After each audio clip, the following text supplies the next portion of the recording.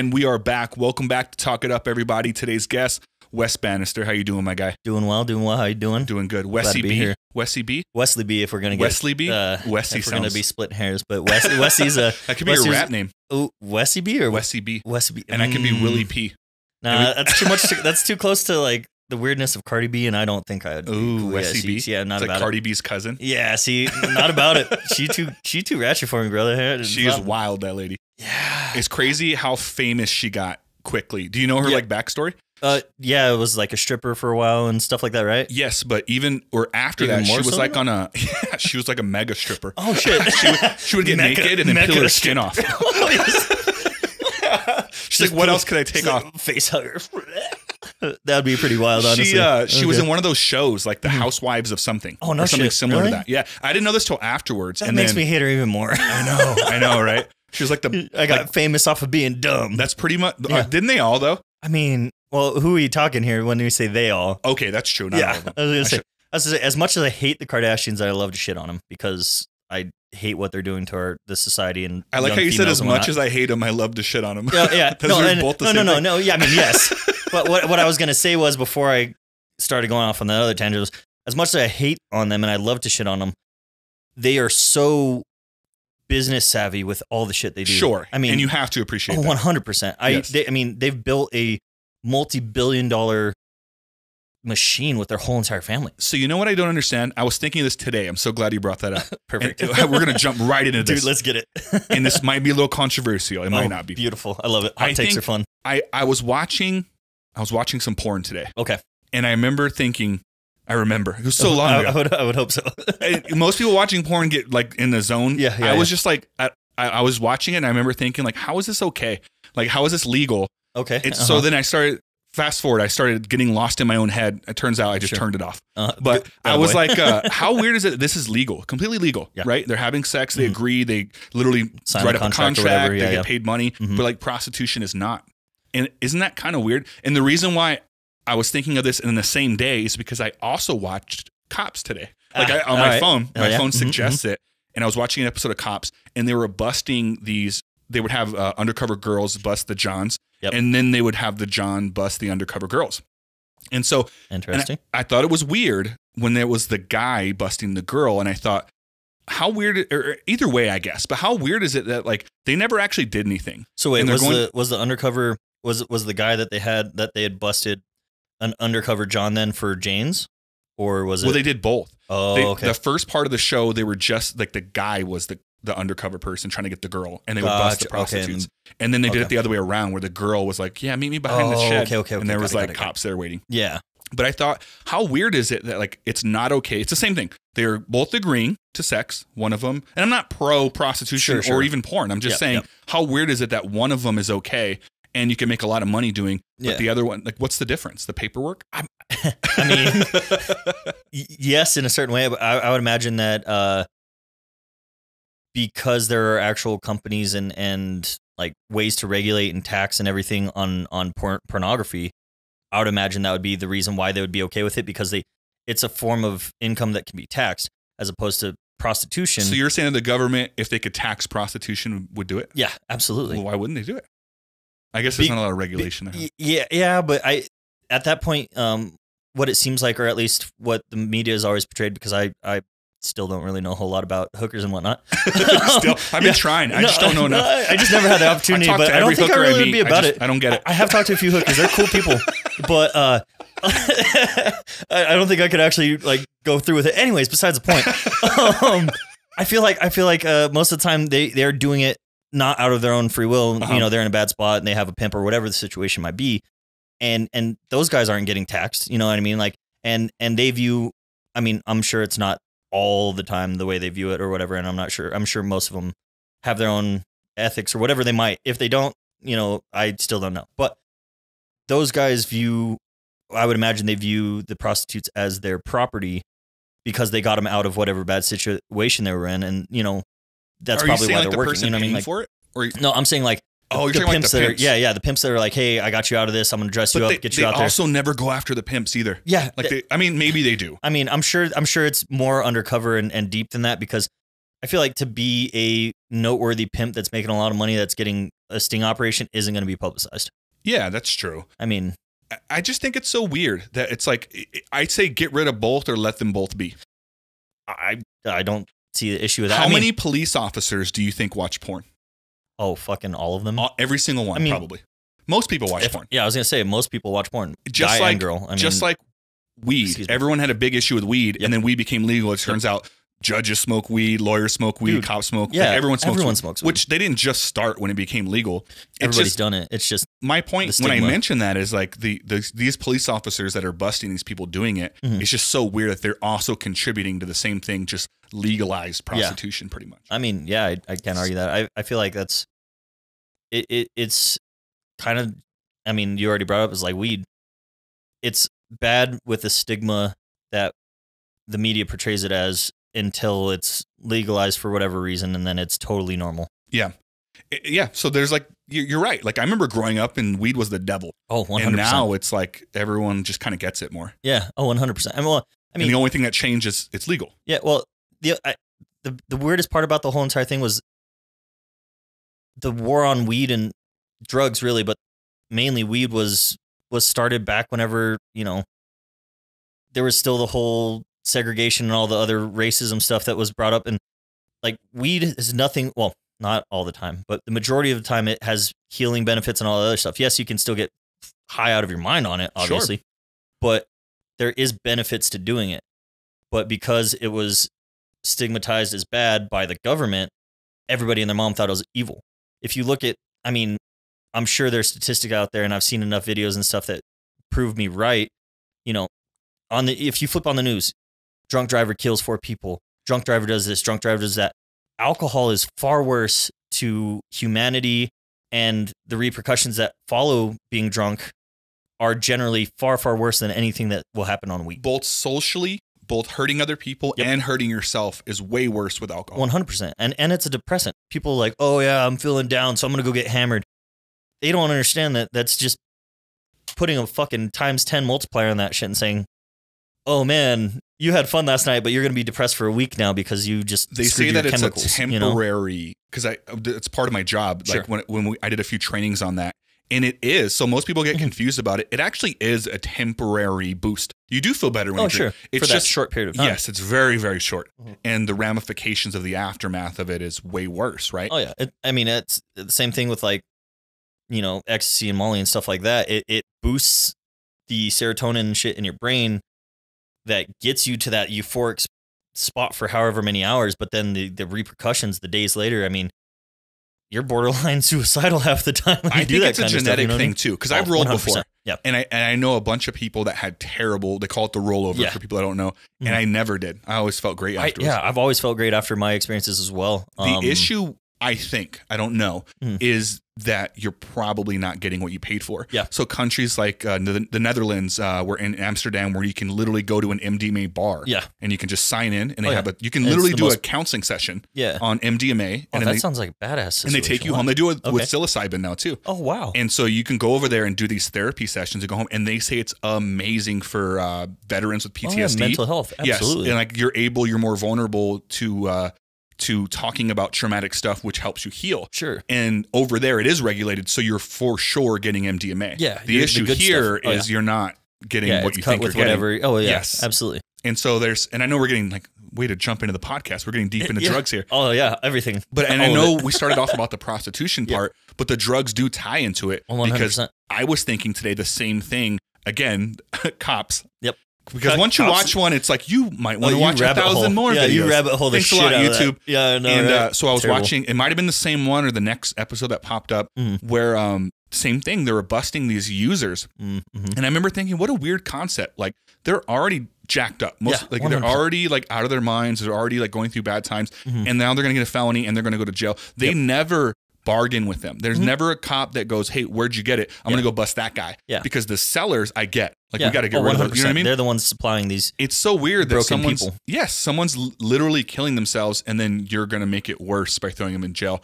And all the repercussions that follow. Yeah. And I get that, and I know some friends that will listen to this that are police officers that will probably have a better explanation. And by all means, like, come on, tell me, leave it in the comments. But I just never got it. I never understood why you would throw someone in jail for that. So the whole thing that I I view as it is, it's the government, but it's not the police. People demonize the police for continuously keeping that cycle going, but that's their job. That's what they're told to do. Sure. And that's how they're told to approach it.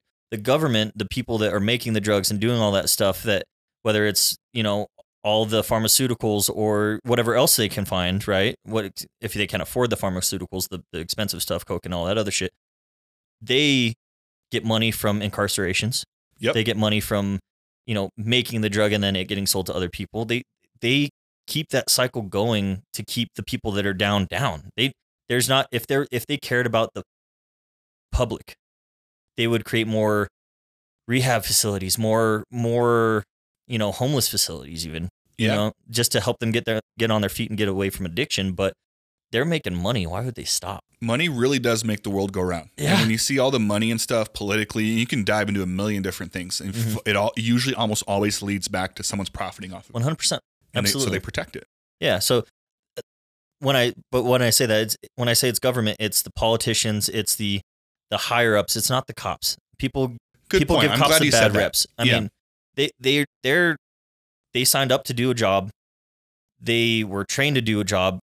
The training half the time hasn't been updated since like the 80s, which, I mean, okay, let me maybe it is now after everything that's exactly. happened. Yeah. With all the police brutality and all the very recorded stuff. Now that we have phones and everything, it's changed everything because we can see that shit happening and we can say, hey, public, this is bad. Yeah. And it's forcing reforms. So sure. But prior to, I mean, you're taught a job, you're going to do it because that's what you were taught. Sure. So I hate when people bag on the cops for being dirty or bad or any of that shit, because not all of them are that way. But also at the same time, whenever you're told from the very hiring date to, 25 years down the road to do something a certain way and you've never had an issue, why are you going to stop? Very true. But again, yes, they're bad cops. Yes, they're great cops. It's the higher ups. It's people need to stop blaming the specific police officer unless it's, the Chauvins or whatever of your life where they're killing people. Sure. What do you think we could do? And I know there's no right answer to this. Sure. But if you were just getting creative, what could we possibly do to incentivize someone? Let's go with drugs for a second. Sure. And let's go with real drugs. When I say drugs, I'm not talking about weed. You're talking about coke, meth. I'm talking about the stuff that literally has no fentanyl. Purpose at all. Yeah. Like DMT, there's medicinal purposes for that. Like Absolutely. Mushrooms, there's medicinal 100%. with psilocybin. Even MDMA, weed for sure. Yep. But I'm talking like the meth, the heroin, whatever, even the synthetic stuff. Wanting the spice and all that other crazy shit. How do you even incentivize someone to stop doing that without arresting them? I mean, more often than not, if you're getting arrested, it's because you did something while on it. That's not always true, though. I mean, you're right. Driving. I said more often than not. Yes, sure. So I get it. You're right. You're right about more often than not. But I've seen a lot where it's like sometimes the passenger, sometimes someone walking down the road. Yeah. Oh, that's fair. I mean? Yeah. And so they can tell something's off, so they go and talk to them. I think if they are caught on drugs and it's not an actual crime, I think they should be sent to a rehab facility as opposed to jail first. Is it a crime to be on drugs, or is it a crime just to have drugs on you? Like if someone knocked on my house and they're like, neighbor said you guys are being loud, and I did a bunch of meth, and they're like, hey, I noticed your eyes are weird right now, and I'm like, yeah, I did a bunch of meth. Can they arrest me? I believe. Well, I mean, and there's no meth in my house, no paraphernalia. Like there's literally nothing. I'm just like, yeah, I did some meth. And I mean, from what I the very little that I know about law and everything, you're not supposed to be able to self-incriminate yourself. If you haven't been read the Miranda rights, right? So like, if they come to your door, they don't have a reason to arrest you. They haven't read your Miranda rights, and you say, yeah, I did some meth. That's not under law or oath or anything. Like they didn't read the rights to you, so that doesn't count. Or at least, I mean, I might be wrong. Please correct me if I'm wrong. But from what I understand, until they read you your Miranda rights, anything that you say before then shouldn't count. That being said, though, I don't know what the rules. I'm pretty sure meth, heroin, and crack cocaine are on the list of narcotics that are illegal. That is bad. So yes, potentially. But are they illegal to possess and sell? Clearly they are. But is it illegal to like have them in your system? Because I've seen some where they go like, if I drug tested you right now, would you pass? They tell people that, like on Cops. Yeah. I got to stop watching Cops. Yeah, apparently. Hey, man, it's totally okay. But I always want, and they never do, but I always wonder, like, if they did and it was dirty, like, do you go to jail? I get if maybe someone's on probation. I mean, get that. Yeah. I was gonna say if there's a reason why you shouldn't be, and it's written somewhere, then you probably shouldn't. Because if my job drug tests me and I come out dirty, they don't call the cops; they just fire me. Yeah. So there's got to be something there. That's because it's a written contract between you and your between your company. But I feel like if it's meth or the really bad shit, I feel like most companies would probably report you to the police because that's really bad shit. It's not like weed where it was a slap on the wrist because it. I don't know if they would though. I mean, maybe they do. I've never heard of anyone that's like, dude, my job found out I'm doing. Well, then again, how many people with heroin? Where are you working at? Dude, Taco Bell drug tested me, man. Taco Bell found out I was doing heroin, so they called the cops. The people listening are like, thank God these idiots figured that out. Because we're thinking that shit the whole time. Of course.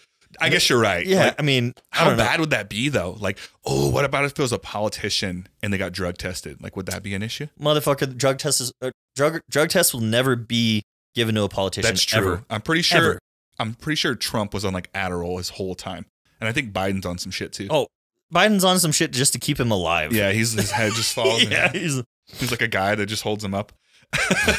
Nom, which I never was in. I mean, shit, man. Fucking yeah. No, Biden is his own whole entire dumb shit. But like the politicians are always going to set themselves up to where if they're in any way incriminated any type of way, they are going to have some sort of dirt on whoever it is that's getting at them, or they're just going to throw a fuck ton of money at it. It's going to disappear. I mean, think of how many politicians that have been in compromising positions that have never once been punished fully for it. Sure. I mean, way more. I mean, way less have. Like, I can only think of like one or two that ever got like in like right. I mean, Carter trouble. Or not Carter. Who was it? Why am I struggling on this one? Oh, I was thinking even like presidents. I was thinking, remember the one dude that was like trying to get hand jobs in the airport bathroom? Yeah. Okay. I don't know if he went to jail for that, but he definitely was like tapping his foot or something. Yeah, I'm sure he got like house arrest or some shit, but they get away with shit like that. That's man. very true. I mean, okay. Best example with again, there was never technically proof. I mean, Trump evaded taxes for fucking years. Yeah, and there is actual proof probably somewhere, but there was never any proof according to anybody. Yeah, but like, if it's as publicized as it is for him and he can still get away with it and then get elected president, you just throw money at the shit and it goes away. That's true. And people forget when there's some newer, hotter topic that comes out. 100%. I mean, the media is so far up, and both sides. It's not just one or the other. The media on both sides is so far up each party's ass that the minute something starts going wrong for either party, oh, hey, look, mass shooting. Oh, hey, look, this sports team did this, or like they publicize the shit out of things that should never matter. Dave Chappelle had a funny joke about that back in the day. Do you remember when he did the Michael Jackson? Things aren't going well overseas, Michael, and the war in Iraq isn't. We didn't find any weapons, so we're gonna need you to jerk off another kid, Mike. Yep. I'm so sorry. Yeah, I'm so sorry. Oh yeah, or like but that's funny. Like right when what was it? Or even like towards the end of COVID, like the war in Ukraine happened, and that was no one even talked about. Oh yeah, like they stopped doing the whole Fauci thing where he's like on TV every day. Yeah, that poor man was getting crucified for telling the truth, what he thought was the truth early on. I don't even know anything about him. I just know people hate him. Yeah, 100%. Because at the very beginning, he was like, "Look, this is a very serious thing. This is real, whether or not you believe it is or not." There was enough nations across the world that there had to be at least a little bit of some real reality to it, right? I think so. When he lost his credibility was when he lied and then admitted he lied about the mask. Yeah. When he was saying, I forgot what he said, but he pretty much said, everyone wear masks. Yeah. And then he came out and said, masks don't work. Yeah. And then he came out again and said, all right, we need to wear masks. I lied. And I said, masks don't work because I didn't want you guys to buy all the masks. Well, or something. He said something like that. Well, I mean, yes, he lost credibility for that. And I mean, he shot himself in his own foot. That being said, though, how much of that was pressure from... the pressure I can never understand. Yeah, right. Yeah. I mean, how much of that is, hey, you're the head doctor of who, or was it CDC or who? World Probably Health both. Organization. Well, he was like the biggest funder of WHO. Okay, right? yeah. So if he wasn't involved with them, he was a funder. Yeah. So he was the head of either one of those. But you start getting pressure from the president of the United States saying, "Hey, you're not spinning this way I want to spin it." Yeah. You know what I mean? Like, granted, again, this is all speculation, but I would feel like my job is threatened and I could lose my career. I would probably start saying shit that I shouldn't. That's why I would. You know what I mean? I would but be then a the fact that politician. Oh, dude, me too. But that's why I never will. I mean, there's already too much dirt to dig up on me anyways. But but like, I don't know, man. I have a hard time lying whenever I know it goes against being real. But at the same time, whenever it comes for your own self-preservation, you start thinking about things that you might not do. Well, you're normally, also incentivized to not say certain things. Yeah. And so it's like it's a tough, especially like, it's one thing socially. Like, I can lose some friends. Like, I don't care. Yeah. But when like your job's on the line, exactly. when your family's reputation's on the line, Yeah. it's like you start going like, all right, regardless of what I feel, I got to watch what I say about X, Y, and Z. And like, that kind of sucks, but that happens. And the thing that the thing that really fucking bugged me about the whole mask thing was the fact that people were fucking freaking out about it so bad. Like, people don't understand that just breathing on somebody else is enough to give, like, if, like, say I have fucking strep or the flu or something. Sure, yeah. I breathe on you, I sneeze on you, fucking touch my mouth, I shake your hand. That potentially is going to get you sick regardless. Sure. Or you lend me your phone. Yeah. And sure, the mask doesn't prevent it 100% or anything, but it curbs the amount of fluids going at you. It curbs the amount of, you know what I mean? Like, people weren't thinking about it logically. And that was the thing that drove me nuts. Like, yeah, I know it's not guaranteed, but it's going to curb that shit from like 90% speaking free face to like, I don't know, I'm sure it wasn't even close to 50%, but somewhere around there, you know, it decreases the amount of potential to do that. I didn't like the idea. It was, the whole mask thing was weird for me. Oh, yeah, because it was forced. Well, and then at first I'm like, sure, like, you tell it. But as it went by, did you ever get COVID? Yeah. I got it. And I got vaccinated. I got it after I got vaccinated. I got it before.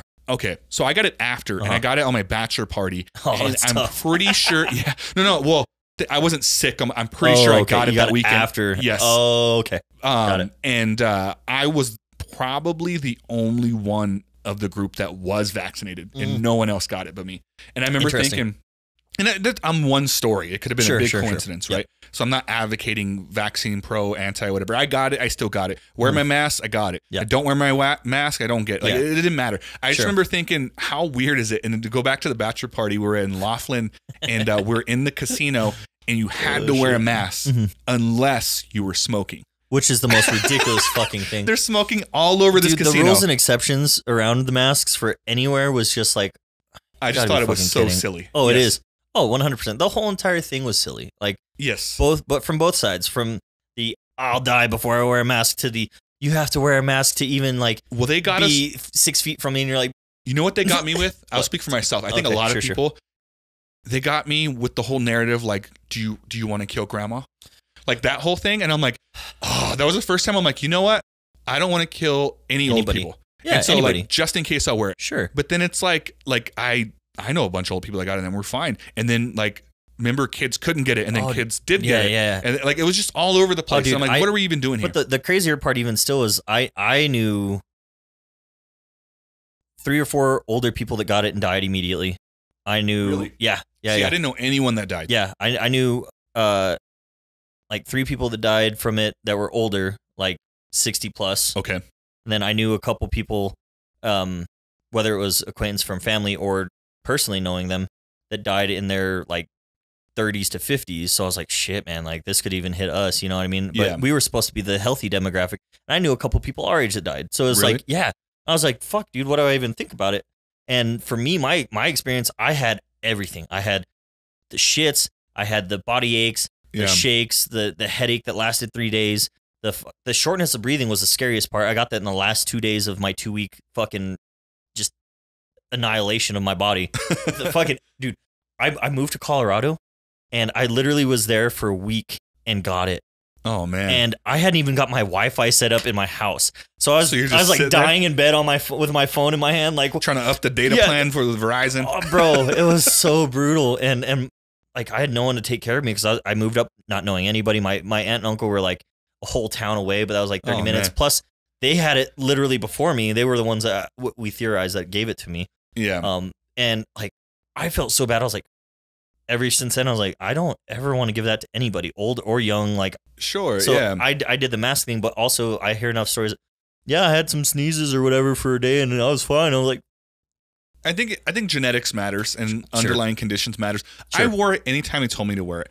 Yep. Even I'm telling you now how annoying it was to be at a casino and watch people do that shit. But I still wore it. Like, it was one of those things where I'm like, I don't care that much. Well, that just comes down to morals at that point, though. Yes, you care enough about other people. I also just don't think it's worth the argument. They killed a guy that weekend in Laughlin at a casino. What? We were that day. It was my first time in Laughlin. Yeah.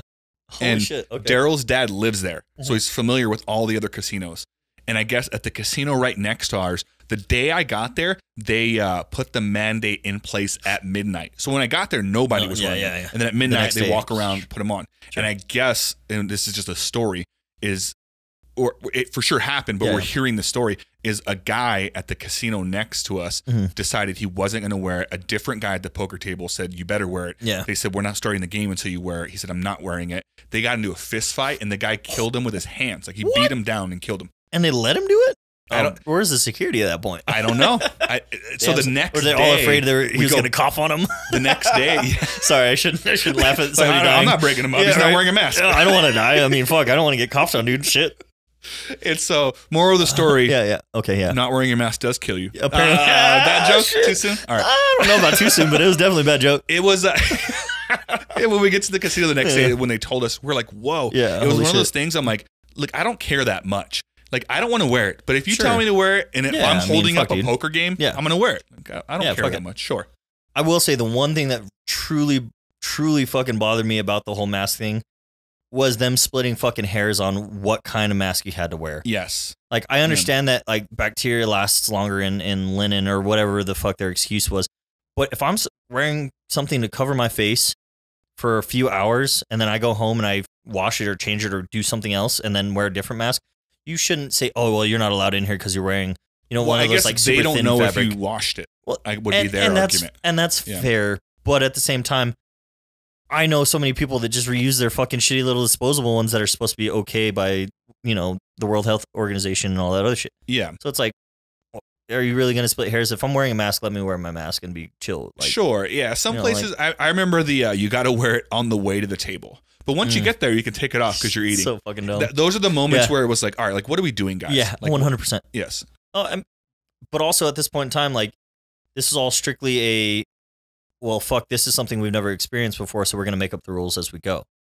And people didn't understand that either. They're like, oh, well, these guys are the head doctors that should know how to do this shit because they're the epidemiologists and all this shit. And it's like, there has always been some sort of disease that comes throughout all of history that no one knows how to handle, so it's there was fanatics on both sides. Yeah, there was I'm going to kill you if you don't put your mask on. Oh, and then there's a lot of that shit. Which is ironic, right? Yeah. And then there was like, I'm never wearing my mask and you should all take them off or I'll rip them off your faces. Yeah. And it's like, I live somewhere in the middle. Well, it just goes back to the whole polarizing thing with politics and everything is everybody is so fuck your point, I'm right. And if you're not about it, fuck you. And there's no middle ground anymore. There's no like, let me talk to you about it. Let me see why you think. And we can still be cool afterwards. Yes. We've totally lost that as a society. Which I like that we're doing this now. Yeah. This is exactly what you're saying. And I'm glad that you brought that up. I have a friend. Yep.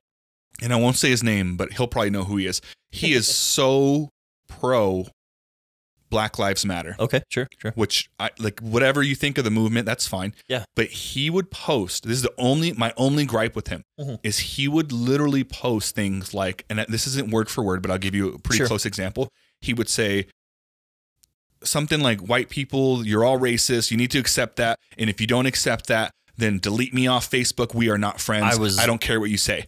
And I remember thinking like, okay, why not have the conversation? Yeah. Let's say you're right. Yeah. Let's say like all white people are racist. Sure. Why would you say that? Wouldn't you instead go, hey, like, I think white people need to understand systemic racism. Sure. And if you don't agree with me, reach out to me because I would love to have a conversation with you about it so I can educate you. Yeah. If like, to me, I'm like, isn't that if your goal is to inflict change, why wouldn't you be open to having the conversation? Why would you immediately cut out everyone who disagrees with you so you can live in an echo chamber where people agree with you? You're literally doing nothing. Yeah. You're just surrounding yourself by people that already think like you. You should instead invite the other, and take it, not Black Lives Matter, take anything else. Oh, absolutely. I mean, if I believe strongly that prostitution should be legal, I need to talk to the people that think it should be illegal. That's my best course. You can build if that's that the change shit. I want to make. I wouldn't just be like, you disagree, you get out. You agree, come hang out. Yeah. Like, no, I do nothing. It does nothing, but I'll play a little bit of devil's advocate for your friend.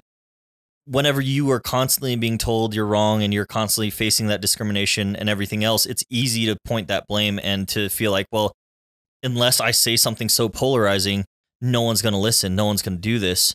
You know what I mean? Like, I'm not saying it's okay by any means, but it wasn't polarizing though. Yeah. That post that he posted, he posted a lot of them, probably had like 100 likes. Yeah. By people who agree with him. Yeah. He changed nothing except for everyone who disagreed with him they didn't speak up. Yeah. Like, they didn't say anything. So they just ignored didn't accomplish anything. Yeah. He has the same friends. Yeah. No one deleted him. It needs to be there needs to be conversation about those things to progress. Yes. But I actually, it's funny that you mentioned that.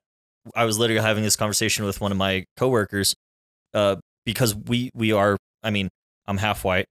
I look full white. She's full white. But we support, I mean, we are surrounded by a melting pot of people. We support all that good stuff. But she was like, yeah, I was a fan of Whoopi Goldberg. And then the minute she started coming out on The View and saying, well, all white people do this, all white people do that. And she's like, how can she lump me in when she doesn't understand what I've been through? I've been like, I get that people don't agree with the idea of white people facing racism. And to a certain extent, because, you know, Caucasian people had been in power for so many years on earth that it's hard to say that they have. But whenever you grow up in a predominantly Hispanic place and you like, she went to Gadsden. Yeah. And literally it's like 10% white, 5% black, and the rest is straight up Hispanic and Mexican. Yeah. You get bullied for being different. Sure. In a place like that. Yeah. Not all of New Mexico's like that, obviously. And, you know, same for the other heavily Hispanic population or any minority really. But you being white in an area like that, you're going to catch some flack. I got bullied when I was young because of it. And, you know, it is what it is. I was proud of my Hispanic side and no one believed me and I got bullied for being white, like whatever. Yeah. But to lump every white person in like that is total bullshit. You know, it's ridiculous. It just doesn't accomplish anything. 100%. It's and people that aren't from New Mexico probably don't understand that. Because for you're absolutely right. There's the Midwest, no one. Yeah, there's something special about, I'll speak about Las Cruces specifically because we're at probably all of New Mexico where it is kind of that way. Yeah. And I grew up getting made fun of and I grew up making fun of some other people. Sure. But there is a weird thing here where it's like, if you're a shitty person, you're kind of a shitty person. Yeah. And if you're a good person, you're good. If you're in the middle, you're in the middle. Yep. And like the only kind of racial stuff I see here is jokes, which it seems like you can do a lot of jokes here that people don't care about because it's kind of like people get it a little bit more here. Oh, yeah. There's such a melting pot. I mean, excuse me, the you know, the African American community here is probably the smallest minority, but between the Hispanic and white people, you can make jokes all you want most of the time, so long as they know that you're a good person. And if it's there's funny. Not going to be an issue. I mean, well, I would hope if you're going to make a joke, it'd be fucking funny. I mean, if someone makes fun of me for being white and it's hilarious, I will laugh with them. Yeah, and absolutely. I've gotten so many jokes that are hilarious. Oh, sure. And that maybe that's the comedic side of me, but I think you should be able to make fun of anything. I agree completely. As long as it's agreed that it's a joke. And yeah, if you mean it and it's obvious you mean it, I'm gonna call you out on it. I'll be the first. I'll be like, dude, that was fucked up. Intent, like, what are you doing? Matters, and I think and tone matters. Yes, and I think tone's part of understanding what the intent was, right? I think it's, at least for me, I can almost always pick out if someone's being serious or not. And usually the most racist people are kind of hidden. Oh yeah, like, they're not that. At least in New Mexico, we're speaking on New Mexico. Oh yeah, it's not straight up. Like sometimes I'll catch on to some stuff, and I'm like, oh my god, like you. Yeah, like, you said a phrase that was only said back in the 60s. And what? The way you said it, and like you slipped it in there, like I can tell that you don't see things the way I see them. But it's like, if it's funny, like I think it's hilarious. Like I'm all about it. I think we should be able to make fun of each other because it's what better way to own something. Yeah, I make fun of. Oh, I make fun of white people all the time. I do it too. I make fun of foster kids, and I was one. Yep. everything that hurt me in my life, I find a way to make a joke about it. I talk shit about nerds all the time. I'm covered. I mean, I have a Lord of the Rings tattoo, a Spider-Man, a Star Wars. Like, there you go. My whole right side of my body is going to be dedicated to nerd shit. There you go. Like, I'm going to get a tattoo on my thigh with Thor and Raiden throwing lightning at each other. Yeah, dude, I'm so hyped. So hyped. Yeah, dude, I'm so fucking hyped. But, you know, I make fun of nerds. I make fun of fucking white people, jocks. With the right crowd, I can make Hispanic jokes because I am. But also, I do understand that I can't just willy-nilly say that out in public because I look white, man. I mean, if I say it out in public and there's enough Hispanic people around that don't know me and don't know my background, they'll be like, what the fuck did you say, white boy? And I'm like, my bad, bro. Like, you know what I mean? But I censor myself for it, for that reason, you know? Yeah, which is understandable. Yeah, you have. I thought you're a basketball fan at all? Yeah, I follow a little bit of basketball. I was a huge Mike Bibby fan, like my whole life. Yeah. And growing up, I was like, and I talked about this on one of the podcasts. I'm like, man, in this league full of mostly black people, there's this little white dude just balling. Yeah. And it turns out he's not even white. And so it's like, that's what I'm talking about. Like, I was just like, as a kid, I'm like, oh my God, like I can be that 6'1" white dude balling up. Yeah. And I again, we're joking about it. Yeah. But yeah, he's like half black and half white. Yep. But he's white, so he's white. Yeah. Like, you know what I mean? Oh, yeah. Like, dude, I'm not saying that's true. I'm saying that's how he would get perceived. Oh, 100%. I mean, again, I'm a halfer. I'm a quarter Spanish and a quarter Mexican on my mom's side, and I'm all white from my dad's side. But I clearly got all the white genes, goddamn you, Dad. But, you know, like, I've never once been perceived as Hispanic. And, I mean, I don't blame anybody for that. Sure. Obviously. But I'm proud of my roots, man. I'm a Lujan through and through. And then, of course, on my mom's side, like, I'll throw hands for it, but I'm past the point of trying to defend myself for it either, though. You know, was that a hard thing growing up in this city, knowing that you have this Hispanic side of you that, like, no, first of all, no one's going to see it. Yeah, and if you bring it up, that causes a bunch more problems. Like, there's no way that ends well. My whole adolescence, I mean, my mom always told us be proud of our Hispanic side, and we are. I mean, we do everything that most Hispanic families do. I mean, shit, for my first like 6 years, anytime we went and visit my grandparents, my mom's parents, they're Catholic, so we went to Catholic church. I hated it because it was just so boring all the time. And I realized that's a predominantly Hispanic and Mexican thing. Yeah. Cool. That's part of my heritage. Do not support it whatsoever. No, it's so boring, man. But I respect it. I respect the institution and all that stuff. As a historian, might not love it. But, you know, it did cause a lot of issues. I got beat up a lot growing up. But you I mean, you feel wrong for not owning it too and being part of that. You know what I mean? Like, well, I don't know. It was just one of those weird things that I'm going to rep it until the day I die. And if you believe me or not, that's your own issue. Sure. But since that point, like after that, we had my little brother, my parents had my little brother.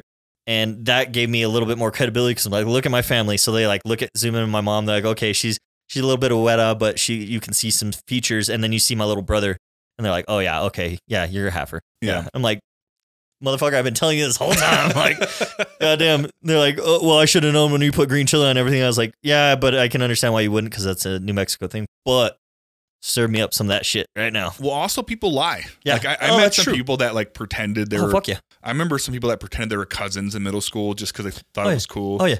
And so like that doesn't leave it makes it really hard for the people that actually are that don't know how to explain it. Dude, absolutely. Oh, for sure. Did your mom ever get super protective about that? Was there ever a moment? Oh yeah. Well, I mean, my dad being my dad, I mean, you know him. For anybody that doesn't, my dad is a complete and utter jokester. He says the most ridiculous shit at the most inappropriate time. I mean, I'll preface with a quick story. Yeah. Oh yeah. I'll preface with a quick story to give you an idea of what kind of jokester my dad is.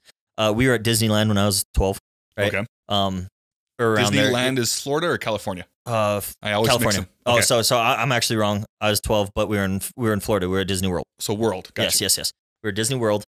We're on this tram, going to a part of the park, and we stop for people. And my dad's sitting across from me. I'm sitting next to my grandma, and this lady gets in. She is a very large woman. Has a gigantic butt, and my dad literally sees her walk by, and her butt goes past my face, and he looks me square in the eyes, and he goes, "Baby got back." And I'm like, "Did she hear?" Yeah. Oh yeah. She looked at him, and he's like, you're doing well. I was like, no, what? No, I was embarrassed as shit. I was so red. Obviously, the whiteness again, fucking everywhere. It was tough.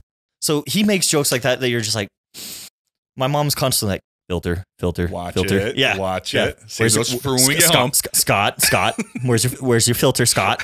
So it's one of those. But I mean, shit, man. Like he would always be like, oh yeah, well you beans and stuff. Like joking around totally. But my mom like, Scott, how dare you say that? And he doesn't mean it by any means. I mean, the guy grew up around one of his best friends was Hispanic growing up. Like he doesn't mean anything by it. But he'll joke around like that. And that's the only time she really got defensive because I didn't really tell a whole lot of people I got beat up growing up early on in life because I didn't want people to, freak out or anything like that. But as I got older and I started realizing like, hey, that's not normal for people, to get beat up for being proud of who they are and shit. Like I was like, oh, okay, cool. Yeah, that's different. Yeah. But yeah, she definitely is like, you guys don't forget where we come from. Like she traced our family back all the way to Spain. Like, yeah, from my grandpa's name. My grandma's name is actually Acosta. They're from El Paso and originally from Mexico. Her great grandpa actually got killed by Pancho Villa, which was cool. I mean, historically speaking, not for your grandpa. Yeah, not for my great grandpa, but historically speaking, that's like a cool bit of history. Yeah. But yeah, she's like, just don't forget who you are, and I never will.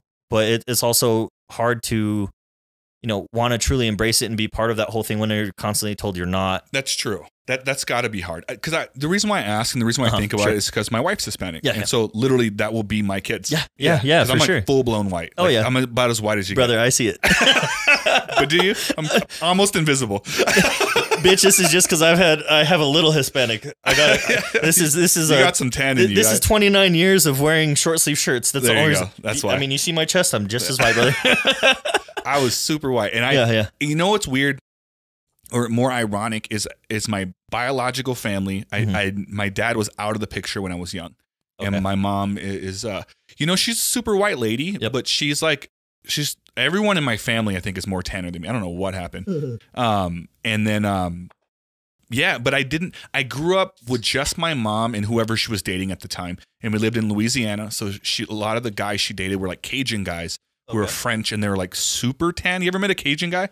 He's almost like brown red. Like red brown. Oh, okay, yeah. Everything's I mean, outdoors. I've met guys like that here. Think of like Jean-Claude Van Damme. Oh God. But don't get too horny on me. Baby girl, you can't tell me Jean-Claude's name and not expect me to get a little forehead. Let me unbutton real quick.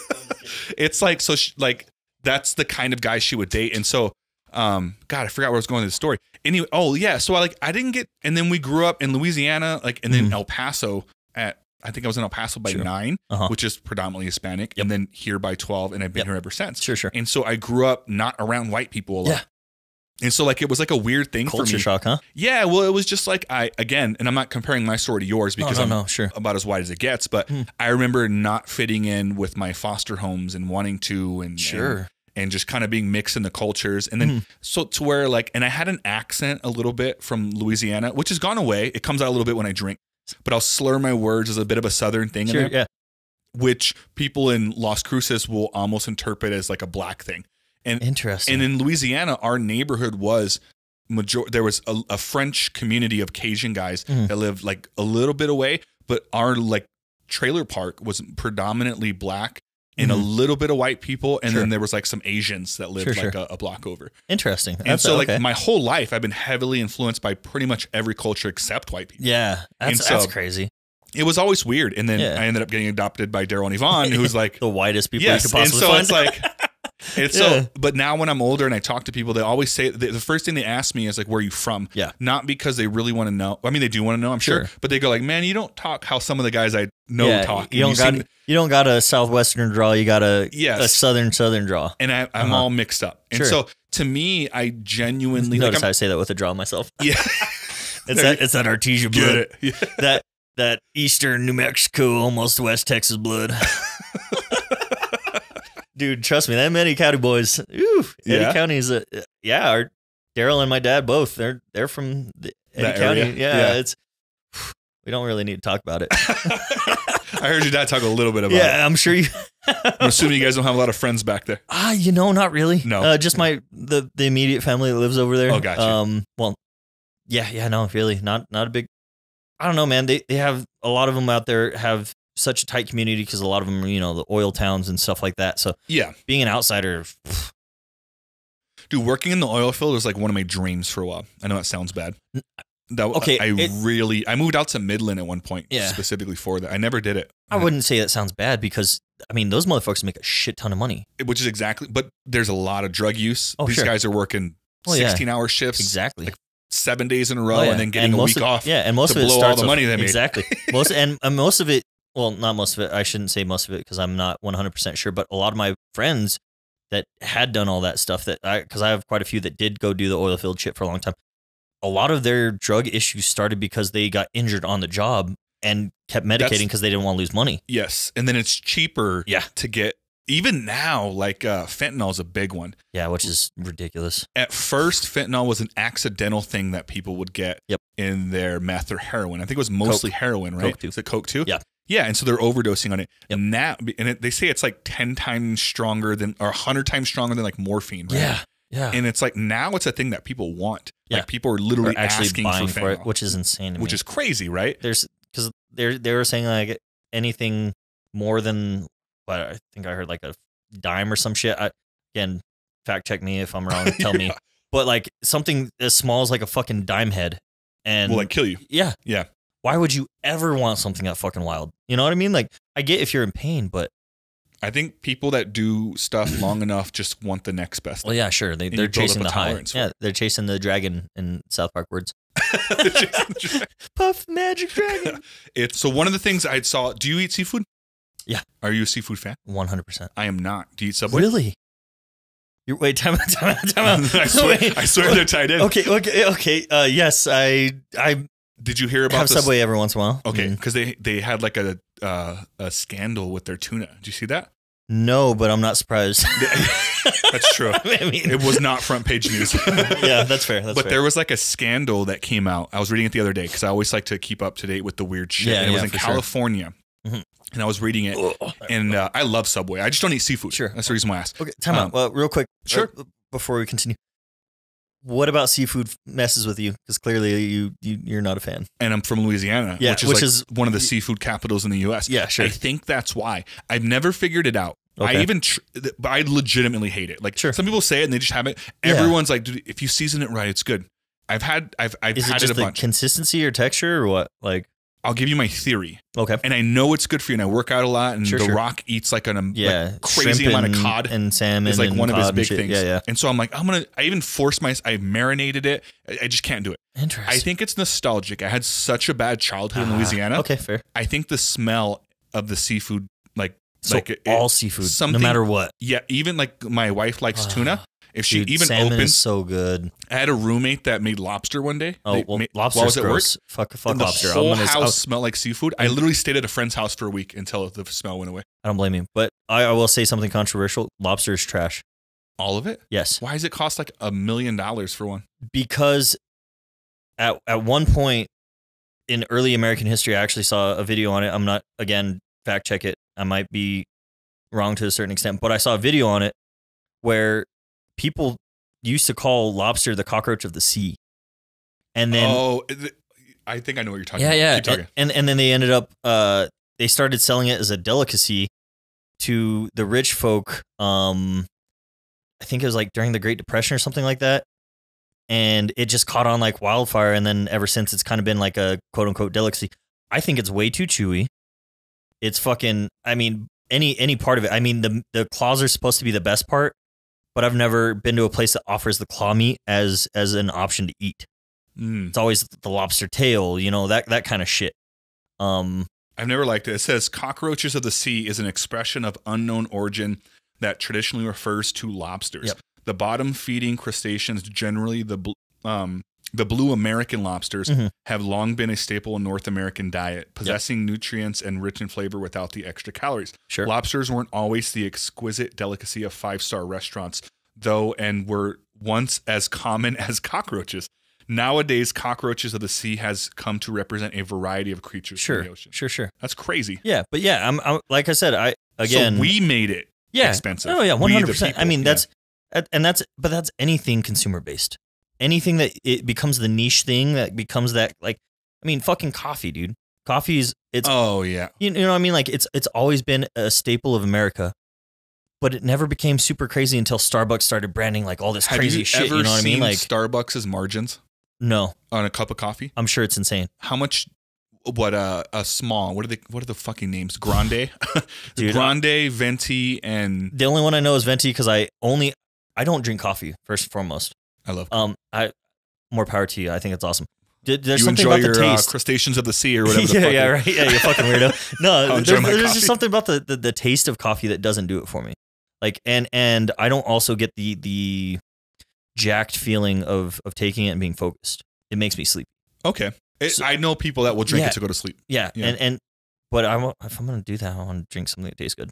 So what was your story about Venti? You mentioned. Oh yeah, Venti. I only ever drink anything from Starbucks, and it's like the berry refresher thing, like the total bitch drink. Oh yes, but that shit has a bunch of caffeine that for some reason does what it's supposed to do to me, as opposed to coffee that doesn't.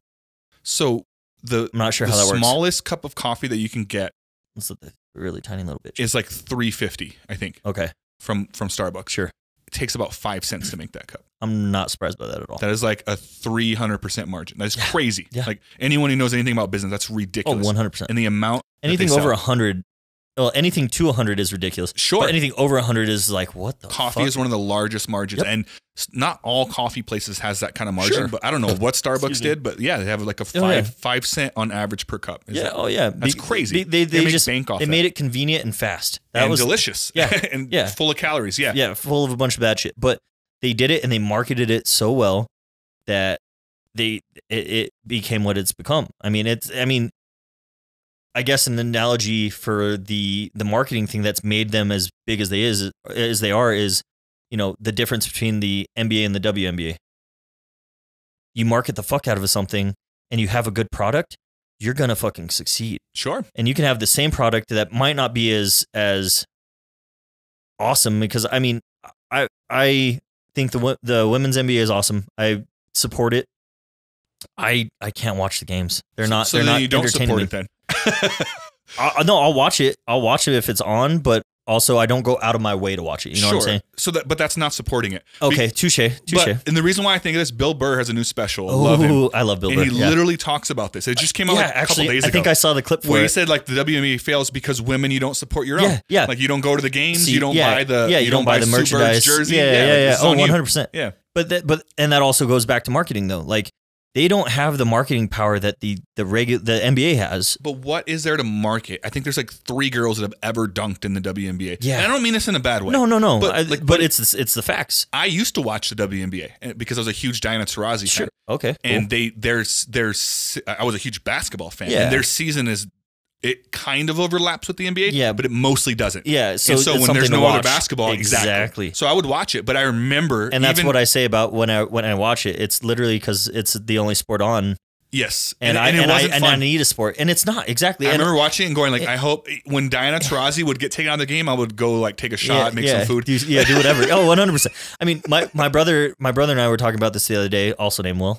For the people that don't know. So if he's referencing Will, it's not me. Yeah. Well, it might be. Will with 1 L, not 2. But no, I mean, we were talking about it the other day and he's like, dude, it's hard to market something that when you have the opposite of the same sport doing all these crazy dunks, all these crazy shooting, all this stuff. And then you watch a WNBA when it's not the superstars of the WNBA, it feels like you're watching a JV team play another JV team. Yeah. And again, I'm not shitting on any of the athletes because it does take skill to get there. They do make way more money than I do doing what I do. You know, like they're succeeding in their own right, but to make the argument of pay and everything whenever the WNBA's marketing team doesn't do enough for them, you know, it's hard to justify, you know, them getting quote unquote equal pay like the NBA does. You know what I mean? Like, You have to. I think they deserve it. Yes. First of all, women have to support other women, and not just with a post online. Sure. Like, if you want women to prosper, watch the games. Go to the games. Them. Yeah. Yes. Buy the tickets. Absolutely. Sure. And I know that's easier said than done. 100%. But I can think about some things that women dominate. That men don't, and those people make a lot of money. And I'm not trying to be sexist at all, but modeling, like, name the #1 top male model. I don't even know. Couldn't tell you. I couldn't tell you either. But I can name you like 20 females for sure. Oh, sure. Yeah, absolutely. And porn.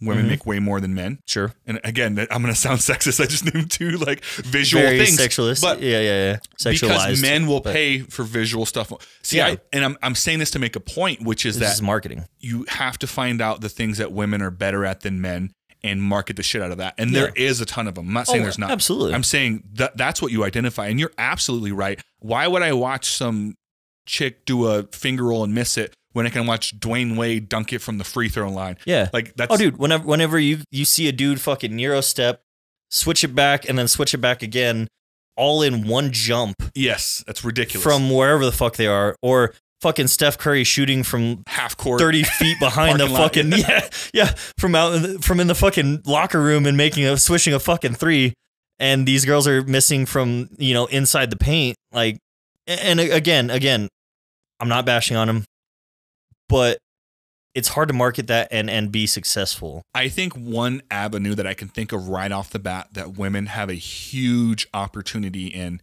is MMA. No, and I absolutely. think Ronda proved that. Sure. And as an MMA fan, there's tons of women in the MMA, in the UFC. I was about to sound like a casual fan. I watch the MMA. In the MMA. That are brilliant. Like, I love watching some of these girls fight, and there's a huge market there. And I think not only is there a big market there, I think people are craving the next Ronda Rousey. Oh yeah. And I love Nunez. I don't think she's it. She was it until she started just looking like she was being lax. Which, in all fairness, she wasn't getting a whole lot of talent against her. To me, she's the female Khabib. No one will respect Khabib the way they respect Conor, even though Khabib's a better fighter. No one will respect Nunez as much as they respect Rousey, even though Nunez is the better fighter. We need to take a few steps back. First and foremost, you think Khabib is a better fighter than Conor? 100%. I think he proved that when he beat him. Okay. I guess since MMA is everything and he predominantly used what he's good at to beat him. Yes, he is the. But did he not outbox him in that fight too? He dropped Conor McGregor. I mean, he did drop him. I can't argue that. So I'll give Conor this. He probably won the only round I've ever seen Khabib lose. Yeah. So he was for sure good. Sure. But he's the better fighter. He proved that in the fight. But no one cares. You talk to 10 people on the street, one of them knows Khabib, all 10 know Conor. Yeah, because people are so social media driven and sucked into their fucking phones. They see Conor talking shit. They think it's entertaining. And his highlights are funner. I would much rather watch Conor knock out Aldo in 12 seconds than to watch Khabib throw someone against the cage for 5 rounds, which he did for most of his career. Which, as MMA fans, we appreciate. Sure, people that are written, I love it. So, by the way, I'm glad you said that. Jiu-jitsu shit. It sounds like I'm talking shit about Khabib. I'm not at all. Oh yeah, I love. I mean, I do talk a little bit of shit on Khabib because his undefeated whole thing and everything. Like, it was in the regional scene. It was a lot of semi-unproven shit. Like, yeah, he beat Conor. And he beat a few other somewhat bigger names, but there was so much talent for him to fight, and he never defended it. His resume doesn't. There was an argument that he was a better fighter than Jones, pound for pound. No way. Fuck no. And even if you believe that, which Jones has one loss, and it's not even a loss. I hope he gets rid of it. Yeah. It was the downward elbow on Matt Hamill. 12-6 or whatever. Yes. Yeah. Which he dominated him. So I don't even count that. Yeah, I agree. But the resume is ridiculous for Jones. And it is. And Khabib beat, what you put Gaethje on the list, Poirier, Conor on the list. I can't even think of another big name. But that's what I'm saying. I'm sure there's another one we're missing. Sure. But like 4 at most. And then he's done. Yeah, exactly. You can't be a pound for pound best, much less one of the best at that weight class to ever do it, in my mind, until you defend it at least 5 times. I mean, fuck, man. Against different types of opponent. Oh, absolutely. Yeah. Everything. I want you to dominate everybody so thoroughly that you go through it a second time even. I mean, fuck. Dude. Sure. Like, you don't need that necessarily, but it cements you. I mean, Silva did it. Fucking as much hate as Adesanya is getting, he's doing it. I mean, he's been beating everybody. He is. And he had a boring last fight. Yeah, and which it was. I agree. He had 2 or 3 boring fights recently, which I think give him a bad name. But he did win those boring fights, so we have to give him that. Yeah. And let's not forget, Silva had some too. Oh, 100%. Oh, dude, probably the worst Silva's fight last ever. 3 fights. Silva's last 3 fights, people forget. It was a lot of him fucking doing the showboaty thing, and then like, I'm better than you, and then not doing anything. Well, he got beat up by Chelson in a whole fight one time, and then it was a lucky ass. Yeah, it was a lucky 30 and then second beat him again triangle. decisively. So he but that lit a fire. He fought. Was it Chris Lieben? There was a guy he fought. No, Lieben was his first one. That was a kick to the face. Yeah. He fought someone, and it was like he got booed out of the arena. Yeah, yeah. And went to decision. He won, and it was like it was the least amount of strikes thrown, and hell, someone recently beat it. Yeah. But for, like Silva had some bad ones. Yeah. I would put Silva over Khabib. Yep. I would put Kamaru Usman over Khabib. Absolutely. I'd put GSP over Khabib. Absolutely. That's not even an argument. And Jones. Those 4 right off the bat. Sure. I bet I can think of a few other ones. I would honestly say Mighty Mouse in his tenure, he had a long streak and he fought everybody. Yes. You forget about him because he was the smallest. Well, he was the smallest weight class, and no one took him seriously because there wasn't knockout power.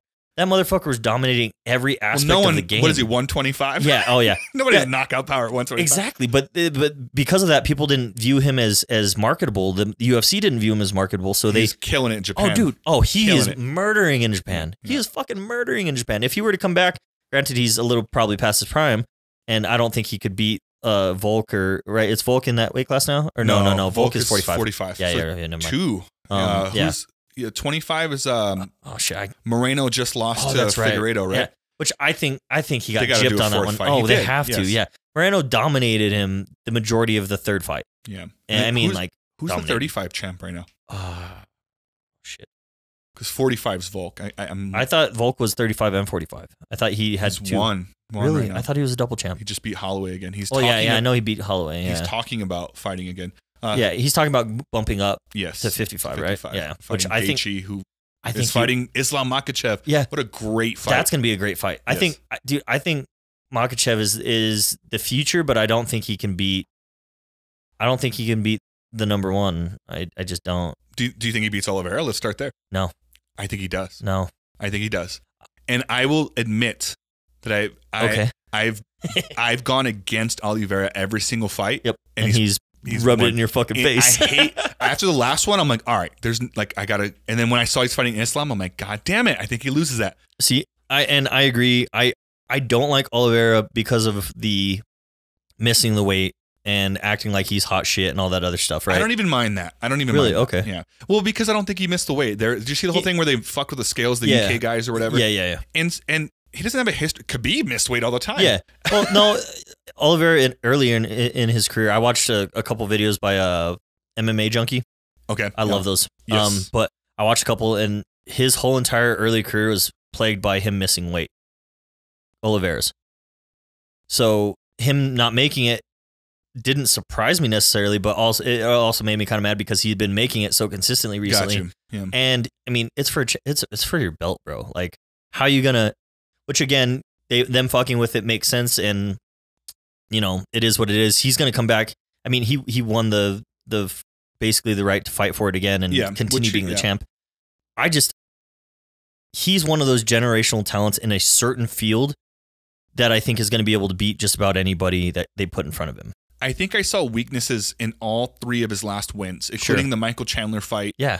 Chandler put it close for sure. Yes. And he got rocked. Yeah. He got rocked in all. Who did he fight last that he lost to? Or he won, sorry. Was it Poirier or Gaethje? He fought one of those guys last. It was Poirier, wasn't it? I think so. Yeah. Either way, like he got. I see there's like holes in his game. But the issue is like I don't think he's gonna get a chance to even touch Islam the way he wants to touch him. I think his pressure is so good. He's a lot like Khabib. And Khabib's the guy that you hate to watch him fight. He's a little bit boring, but he gets the job done. Oh, Aljamain Sterling is 35, by the way. That's who we're missing. There it is. Okay, and Peter Yan. Got it. Peter Yan's fighting Sean O'Malley. Yeah, and which is Sean O'Malley's gonna get his ass beat. I think so too. And I'm so nervous because I love O'Malley, but he's gonna get his ass beat. And Aljo's fighting Gaethje, right? I don't know. I thought it was Aljo fighting Gaethje. Gaethje wouldn't go to 35 though. You're right. Gaethje would. Hold on. He's at 55 now. Let's see. Oliveira fights. There we go.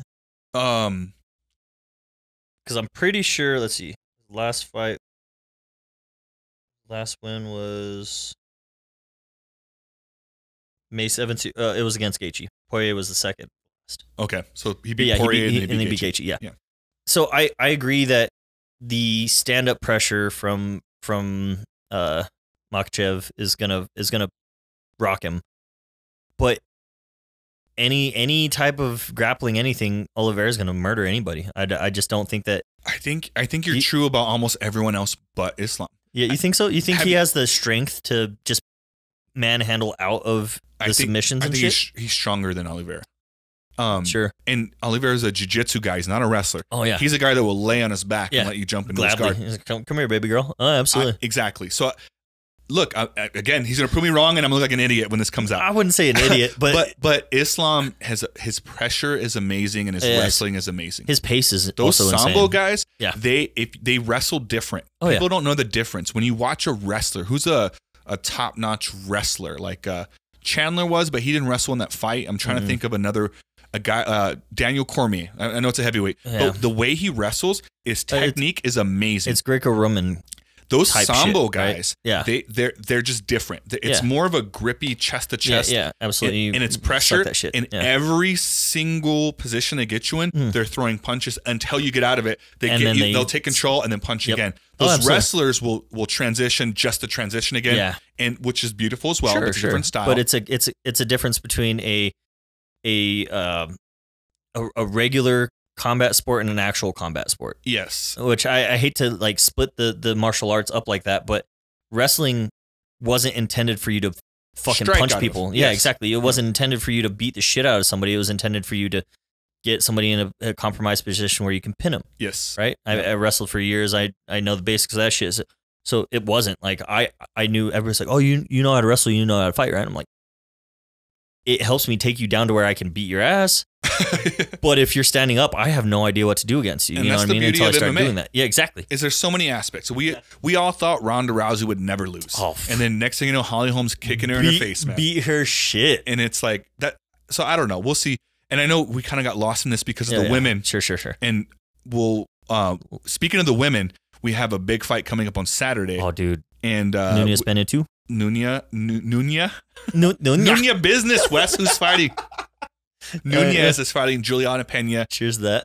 And I called the first fight. Mm-hmm. I called that Pena would win. And I told Daryl, I wrote him, and I said, because we put money on a few fights. We talked about it too. Yes. And you're like, yeah, Pena's going to beat her. I was like, no fucking way. Nobody believed me, by the way. No. And I also want to throw this out there. I am very notorious for not picking fights correctly. Oh, I know you are. So when I'm bragging, it's because I finally nailed it. You did it. Yeah, you got it. So that a boy. It's a humble brag. Yeah, sure. But I've been watching Juliana Pena since she was on The Ultimate Fighter. Sure. And I knew. Oh, she's legit. I knew when I picked Pena to win, it wasn't even fully because I knew she would win. Yeah. It was because I knew if anyone could win, it would her be style would sure. win. Oh, yeah. Now, with that being said, I don't think she wins this fight. Oh, no, absolutely not. I think the best she lit a fire. The best thing to happen to Nunez is that she lost. Oh, 100%. She will make 10 times more money than she's ever made. Absolutely. To have her best performance. Yeah. I think we will see the most amazing Nunez we've ever seen. Yeah, the most conditioned, the most serious focused.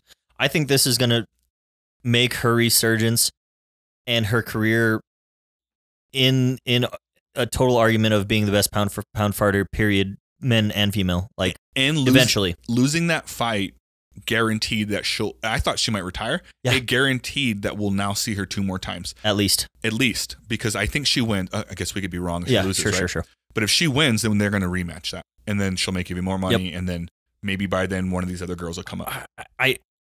Even if they do, though, until she gets to that point where she starts getting the fragile chin, I don't think she'll have an issue for 5 more fights or however long she's willing to actually continue to fight. She could fight for a long time. Yeah. Oh, yeah. I mean, she's young. Yeah, I just don't like. She has a kid now. She's pretty much she wants marched through all these girls. Yeah. The one other fight I want to see again, maybe is Shevchenko. They fought twice already. People forget that Shevchenko was a lot younger. So was Nunez. And Shevchenko is dominant at her weight class. I don't see why they would ever catch weight again. She's hands down top 5 pound for pound fighter, men and women right now. I think she lost that last fight. Did you watch it? Yeah. I get it. She coasted. It was close, yeah. But I'm not gonna lie. Like I was like, she lost this fight. Dude, yeah. No, I was thinking somewhat similar, but also it's been proven time and time again, especially in recent years. if you're the champ and you coast by and the challenger doesn't do enough to challenge it, it's going to be the champs regardless. Yeah. I mean, well, fuck.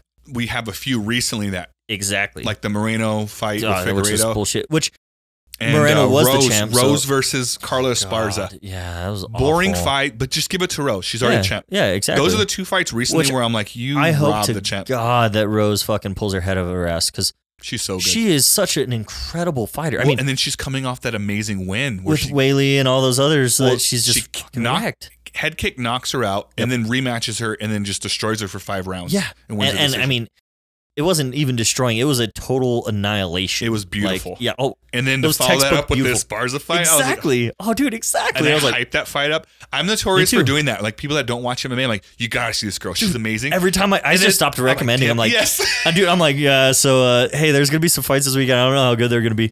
And then whenever they're good, I'm like, see, I told you. But every time I try to hype it up because it should be on card. It should be so good, right? Yes. Like I mean, the fucking Gaethje and Khabib fight. Yeah. I hyped it up because Gaethje just beat the living shit out of his last opponent, which I don't even remember who it was at the time. He was knocking everyone out. Everybody. And it wasn't like he was just like, dancing around fucking. He was blood and guts just fucking railing on people and keeping the pressure, and they just couldn't handle it. Tony Ferguson's first loss on like a 13-win streak or something. Yeah, which was insane because Tony Ferguson's a fucking freak. He's crazy. I hope he comes back, by the way. That head kick by Chandler. I don't think he will. If he does, he won't be the same. I don't think he's ever been rocked that fucking hard.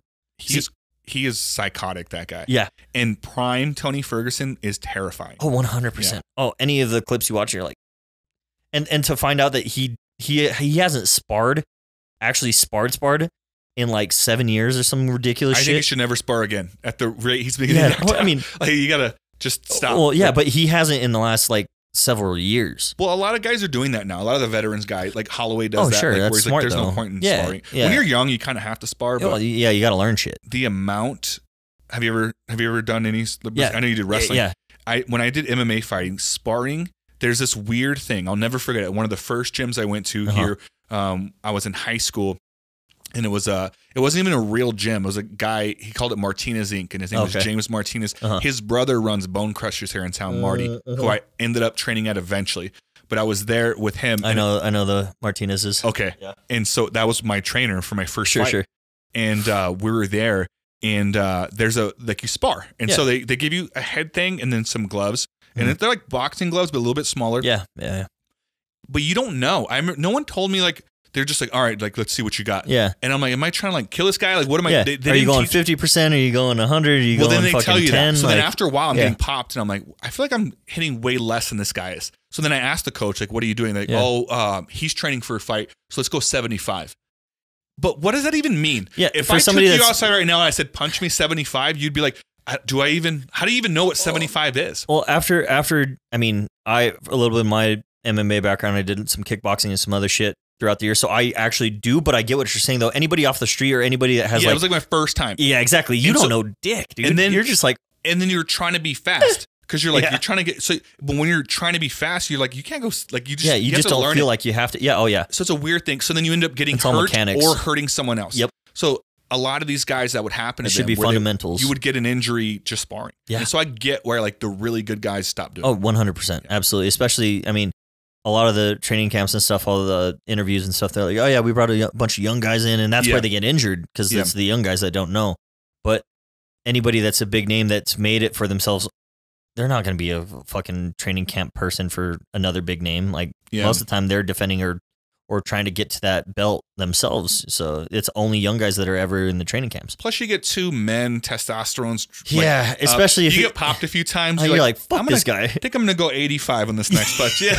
Oh, dude, absolutely. There was a couple times that fucking, it was straight up basics for kickboxing.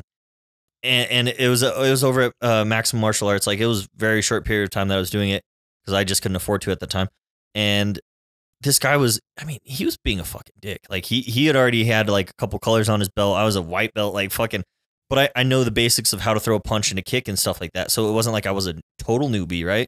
And it wasn't like he was training for anything. He was just sparring hard. I don't know if it's because I was bigger than him or because I wasn't like, like a new recruit, like all scared and shit. But like we were kind of going, and he like kicked me a couple times. I was like, son of a bitch, that kind of fucking hurt. Yeah. And like one of the times I was like, dude, like chill, we're sparring. He's like, oh yeah, for sure. And then he fucking rocks me. And I get pissed. And I didn't know how to handle it. So I fucking go over there and I just fucking elbow. And they're like, we don't do that here. I was like, it's a big no-no. Yeah, I know. I'm sorry, but I was caught up in the moment. Yeah, I was like, talk to this guy. He just rocked my shit. He made you look like the one that broke the gym rules. Yeah, 100%. And I got reprimanded and all this shit, which, you know, it is what it is. But as a young guy, especially when you don't know anything, and some older guy that's supposed to be showing you the ropes beats your ass, it's like, you know. And I feel like there's like gym bully mentality kind of thing that goes with it. Sure, especially when you're the new guy. Oh, especially when you're the bigger new guy. Yeah, that's always the worst part. Well, I learned to respect people's sizes in the gym for sure, because there were some little guys that would just fuck people up. Dude. Like, and it didn't matter. Some of them were like fuck you up through punches. Some of them were just better jiu-jitsu guys. Oh, yeah. But you just learn that like you cannot judge a book by its cover. Oh, 100%. Some of like Roy Nelson in the UFC. Some of these guys are like, you saw him out and about. It's a guy with a mullet and a big belly. Yeah, like, big country. Oh, these dudes are knocking dudes out. Oh, bro. I mean, high school wrestling did that for me. It was yeah, you learn. Yeah. Oh, dude. Anything like physical like that. Huh? Oh yeah. Oh yeah. I mean, the only way you learn in those things are by getting your ass beat. Yeah. But there's a difference between being taught a lesson in a practice round or match, as opposed to like sparring and them like actually physically hurting you. You know what I mean? Like, or at least I think there is.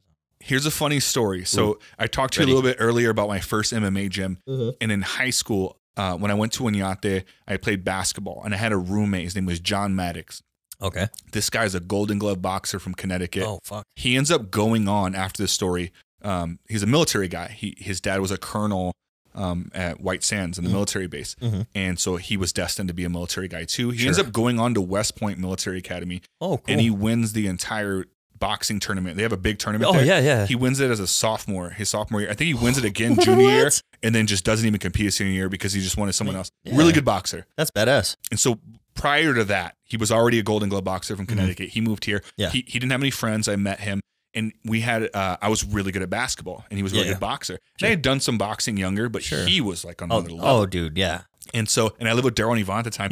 I ran away from Daryl and Yvonne's house, and he says, "Come live with me." I live with him on base. Yeah. Like on the military base. No way. And the deal was that he would drive me to school every day, and then if I helped him make the basketball team, which he wanted to do, that he would train me boxing there at White Sands. Sure.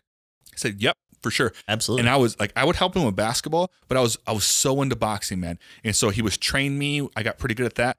And then one day he said, "Hey man, there's a gym here in town where they do MMA. Sure. I'm going to go. I think you should go." Yeah. And he told me the name of the gym, and it was the Martinez Inc. one. And there was a guy at the time, and I won't say his last name, but his name's Nick. And me and him had a history. He had jumped a few friends of mine at a party and me. He didn't like me. There was a huge baby. Yes, there's a huge beef there. And I heard he went to that gym. And I knew he was a good fighter, but I knew he went to that gym. So I told him, I said, "Hey, I don't think I'm going to go with you. You know that guy, Nick, he goes there." Yeah. And he goes, "Man, I've been there a few times. Yeah. He doesn't go there. Like he must not go there anymore." Sure. But just come by, we'll go. So I end up going with him. I meet a guy named Lloyd, who's one of my best friends now. Hell yeah. Billy Colon, who fights here in town. Joe Torres came and trained out of there for a little bit. And I'm like, cool. First day, we're in there training. Guess who fucking walks in the gym is Nick, bro. Like, and this guy was like known for like beating guys up. Yeah. And I like had very minimal fighting training, you know? Yeah. And I was like, oh my God. And he saw me, and it was like fresh meat. Yeah. He's like, all right. And I was kind of terrified because this guy was known for like getting in street fights and just beating the shit out of guys. Yeah. And I was like, fuck, man. And then John was like, my bad. And in my head, I'm like, fuck. And then, so then anyways, there's this tension, and we're doing circles, and then we're doing like different drills, all the workouts, flipping tires. And then we get inside. Word gets around that there's an issue. They're good. Like, you got to squash it then, huh? So then the coach finds out about it, and they do 3 minutes in hell is what they call it, where we all get in a circle, and you just go at it for 3 minutes. If you tap the guy out, whatever it is, somebody else jumps in. No. Oh, okay. It's over, but then you keep going for your 3. Oh, so like if I get dropped, then you get up. If I tap out, we get up. You keep going. You do your 3 minutes. And you guys 3 minutes partnered? And right off the bat, they're like, "Let's go, Will and Nick." And I was like, "Fuck!" But I was in too deep, bro. Oh, sure. And I didn't want to look like a bitch. Oh, 100%. But the whole macho bullshit there. Yes, but here's a good part of the story. I was terrified of this guy, and his And then I realized, and this isn't putting any shit on him, but I realized the moment that we got in there, and it wasn't striking, it's just wrestling. I should have said wrestling and jiu-jitsu. Okay. And we get in there, and I realized right off the bat, and I fought at 185. I weigh like 240 now. Yeah. It was really small. 230, baby. Yeah, there you go. And I realized like I can move this guy around. Yeah, and I realized strength. And we went at it. Nobody tapped each other out. Yep. He at one point got me in a rear naked choke, and I got out of it like a minute and a half. Which is him crazy. Almost, yes, yeah. Got out of it. I got him in one. I got him in almost. We went the whole 3 minutes. Sure. And the moral of the story, like I'm sure when people listen to it, they're like, oh, he beats this guy up, huh? I do not, but he also doesn't beat me up. Yeah. Oh yeah. And the aura was that he was this amazing fighter, and he was. But then I realized through that, I'm like, he's just a guy. Yeah. And he's there to get better at this. And I'm there to get better at this. Yeah. And after that, he literally shook my hand and we backed out. Someone else did their 3 minutes. By the end of training, we were sparring and stuff. Yeah. Never had an issue with the guy ever again. Oh, yeah. Ever again. It's a level of respect. Anybody that you can get into the ring or any type of sparring situation and you have a amicable, I don't know if that's the right word. Anyways, it is, yeah. Amicable scenario or training session or whatever, you come out with a newfound respect for said person. You know, I mean. But it also taught me that, like, I was mostly sscared of the stories I was hearing. Oh, sure. I didn't have an interaction with him. Like, I got beat up at a party, but, like, I got jumped. Like, he didn't, like, beat me up. Yeah. Like, there's, like, 10 of them and 2 of us. Yeah. Like, I'm pretty sure I got beat up by everyone. Yeah. And so it's like I had this. Caught a couple of different feet. Yeah. And so it was just like, I just thought, like, he was just better than me. Sure. And then I realized, not that I was better than him, but that I had a shot. Yeah. Oh, and yeah. Like, it's those moments where you realize, like, we're all just people. Oh, yeah. And if you figure things out the right way, like you got to respect the guy you're fighting. Sure. Because on a different day, he beats me up at a party. But on that day, like, you held your own. If I had a few extra, like maybe an extra minute, I think I would have got him. And I'm sure if you asked him, he would say the same thing. Oh, absolutely. Yeah. I mean, yeah, it's we are often our own worst enemies, where we either build our opponents up to being something way larger than they are, or we doubt our own abilities to where we are like, oh yeah, this guy's going to beat my ass. Yeah. And then you know, if you've put in the due diligence, that's the beautiful thing about combat sports and about, you know, any individual sport. What you put in is what you're going to get out. That's why I want my kids, whenever I do have them, to do individual sports as well as team sports. Because team sports, you know, they teach you, you know, teamwork, all that other kind of shit that you're going to, camaraderie, you know, that sense of family and all that other shit, which is great. And it's going to teach you how to work in a company setting or in a business setting, you know, a future shit. But the individual sports is where you find out who you are. Yeah. You're going to get your ass beat by people that are way better than you. And you think you're hot shit, and it's going to put you in your place. It's going to see how tough you are and your mental strength. Mm-hmm. You know, it's going to teach you so many different lessons than you would in team sport. In team sport, I mean, fuck, man. In high school, we should have played for the state championship. We lost in the semifinals or whatever. But for wrestling? No, for football. Football. Yes. Yeah. Sorry. No, for football. And we as a team, we were dominating everybody up to that point. And I did everything in my power. And we watched through film and everything. There were a few things, I could have done better. But overall, I did the best that I fucking could. And we still lost, right? You know, that's a heartbreak. That's that shit. But in wrestling, in any individual sport, if I get beat, it's chances are I didn't put in enough effort. I didn't put enough. Exactly. Yeah. I wasn't well conditioned. I didn't know my techniques. Whatever the situation is, they were better than. Do you have kids? No, not yet. I think you're going to be a great dad. I could tell, because it's like, that's a hard thing to figure out, but it's also a hard thing to even want, like, to be like, how do I figure out how to give someone something without putting them through hell? Sure. You know what I mean? Oh, like, dude. Yeah. Sometimes you got to put people in situations to learn, but you got to make them I'm not a parent either. Yeah. But I like to hope that, like, when I'm a parent one day, that I find a way to do that without putting them through some of the shit I went through. Oh, sure. And I mean, I'm sure you will, dude. It's the beauty of parenting is, I mean, no one knows what the fuck they're doing. So that's true. Yeah. I mean, let's be real here. Any parent that says they know what the fuck they're doing is probably a bad parent. Well, chances are they're a bad parent, or they've already been a parent for so many years that they kind of have it figured out.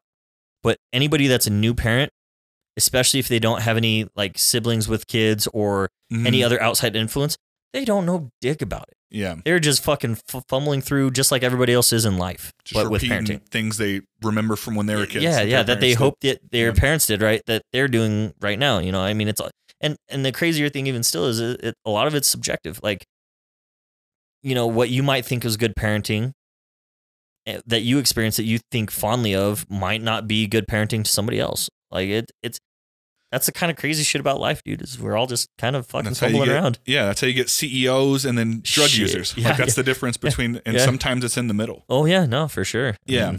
It's I don't know where life will take me, man, but I like to look back and think that the things that have happened in my life are for a reason. And and I'm not spiritual at all. I know you mentioned earlier you've been to Catholic church. I've been in so many foster homes. I've been to Catholic churches. I've been to Christian churches. Sure. I've been to a black church where they yell and pass Amen. out. I've been to crazy. Like I've been to like a Native American sweat lodge. Oh, cool. Hell yeah. I've experienced a lot of different stuff. And I'm not very religious at all, but I do believe in the idea that you decide where you end up. I don't like the idea of final destination because I don't agree with it either. The idea that where I'm going to end up is set in stone. I like the idea to think that I can make some changes and do something different.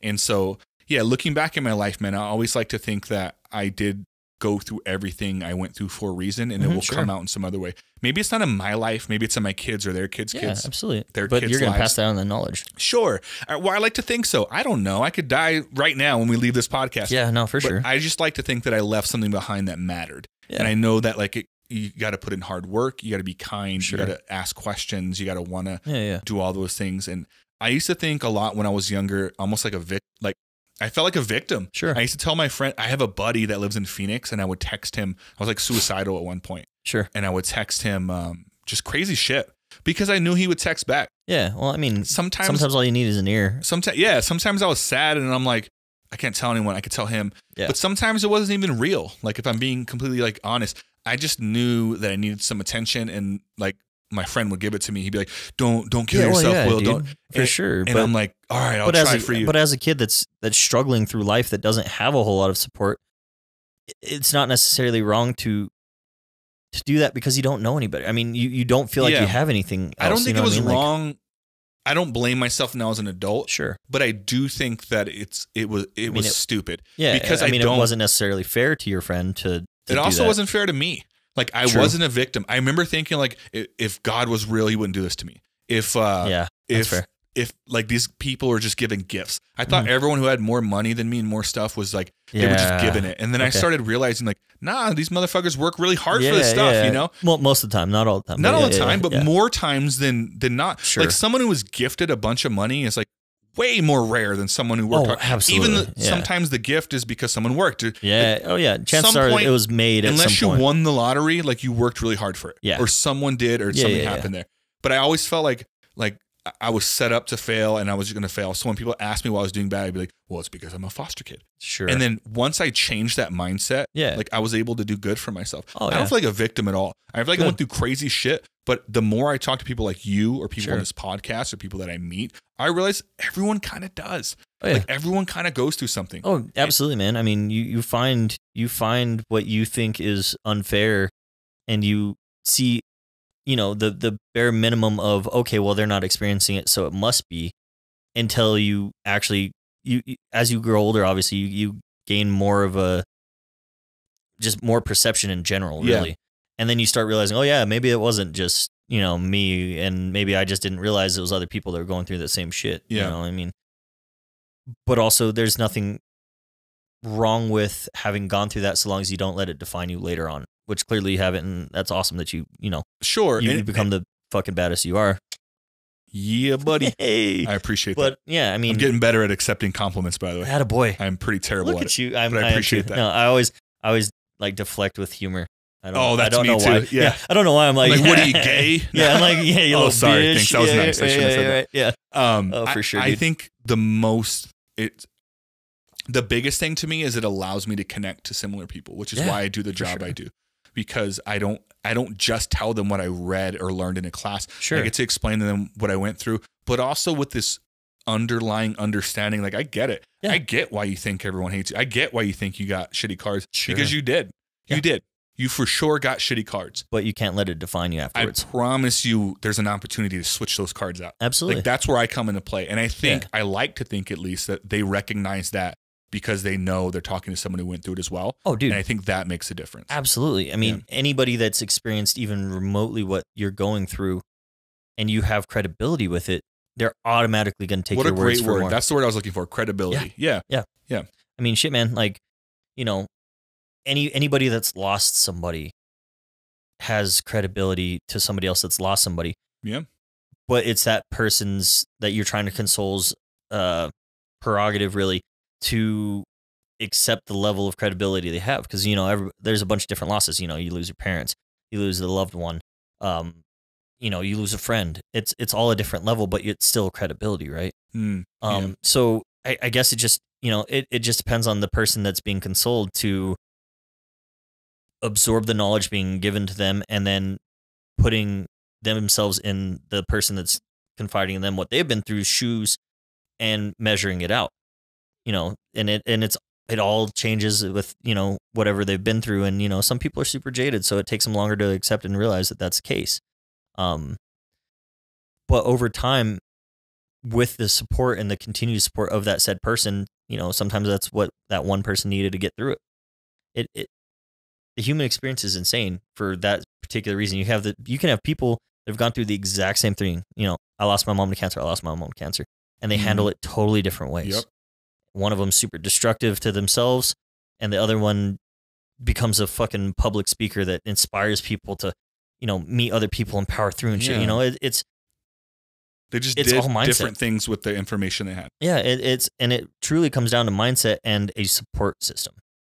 In my opinion. I mean, I don't know. If you're a good person, you have a very high chance of impacting someone unknowingly. Positively. Yeah. Like, I think if I were to sit, and I'm sure I can come up with better ones. Sure. But if I sit down and like think about people that impacted me, some of the moments I think of, I'm like, I don't think they would know. Sure. Like that person. Yeah. Like, I think if I ever ran into them, I'd be like, what the fuck? I do actually have one. Huh? I'm sorry, I didn't mean to know. No, I do have one though of this exact situation of impacting somebody that I didn't even realize I did until he told me. My buddy, his name is Taylor. Great guy. I mean, he is hands down one of the kindest, most genuine motherfuckers I've ever met in my whole entire life. I went to high school with him, didn't really know him at all through it.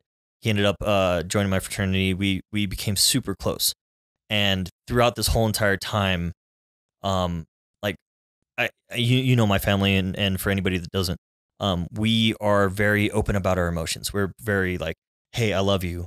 And we expect an I love you back. Not because obviously it's what you say as a family, but because we truly mean it. Sure. We hug each other. We fucking, you know, I'll just be laying down. Like my mom will put her hand, I'll hold her hand while we're just hanging out at the house. It's not like anything weird or anything. It's just a sign of affection, right? I didn't realize that telling people you love them, giving them hugs, you know, doing the minimal amount of affection wasn't normal. Until my buddy Taylor pulled me aside one day and he's like, hey man, like, I want to let you know that I appreciate what you've done for me.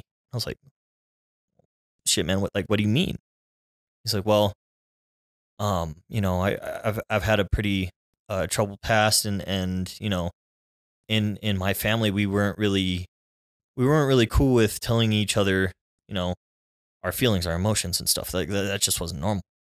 And whenever I first got here into college and I heard you telling everybody, hey, I love you, man. Like, have a good night. I love you. Later. You know, that kind of thing. He thought I was fucking weird. He thought I was an alien. He's like, what? How do I respond to that? Like, yo, are you gay? Like, what's up? You know, like he genuinely, he didn't understand it. And it took me back because I was like, what do you mean? I thought that was normal. I thought that was, you know, what everybody did.